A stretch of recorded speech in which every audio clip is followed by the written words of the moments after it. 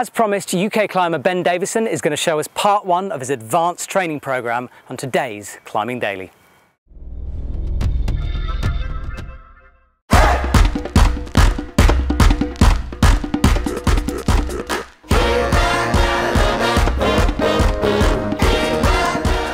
I'm Ben Davison and I'm going to tell you about my warm-up routine for a hard training session.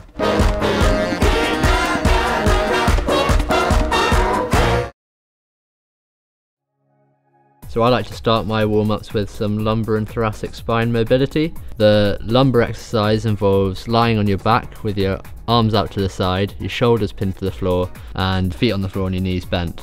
And then just rotate your knees to each side 8 times, keeping your shoulders pinned down without rotating your hips too much. The thoracic exercise involves going on your hands and knees with one hand against your temple and just rotate your elbow towards the ceiling 8 times each side without rotating your hips.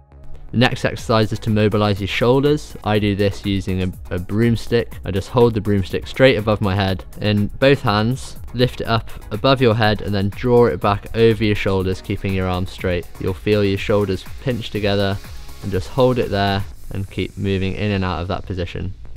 To make the broomstick exercise harder, bring your hands closer together, and to make it easier, put your hands further apart.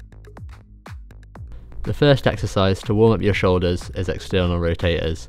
This involves lying on your side on the ground with your elbow against your side, and then keeping your back straight and your hips stable, rotate your hand towards the ceiling. You can do this with a very light weight, but you won't need much weight at all.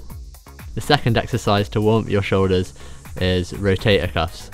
This involves standing up, holding a light weight, put your elbow out at shoulder height and bent at 90 degrees, and then rotate your hand towards the ceiling. I like to do 8 to 12 reps of these exercises.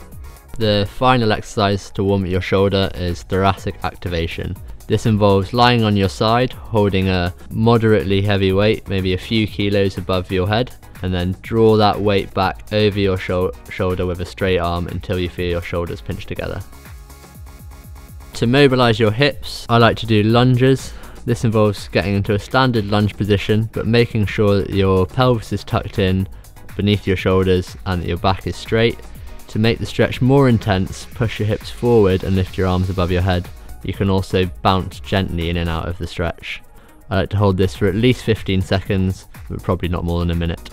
So now that we've mobilised the hips, we're going to strengthen them to make you better at high steps. The exercise I like to do for this involves tying a TheraBand around your feet, lying on your back with your legs straight, and then one at a time drawing your knees as far as you can towards your chest and holding it in that position for a few seconds.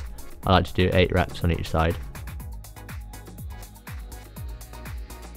So now that we've mobilised our hips and our back and warmed up our shoulders, ready to do some easy climbing, and then next time I'll show you some harder antagonistic exercises. Thanks Ben. Stay tuned for more of this series coming soon. That's all for today. Thanks for watching Climbing Daily.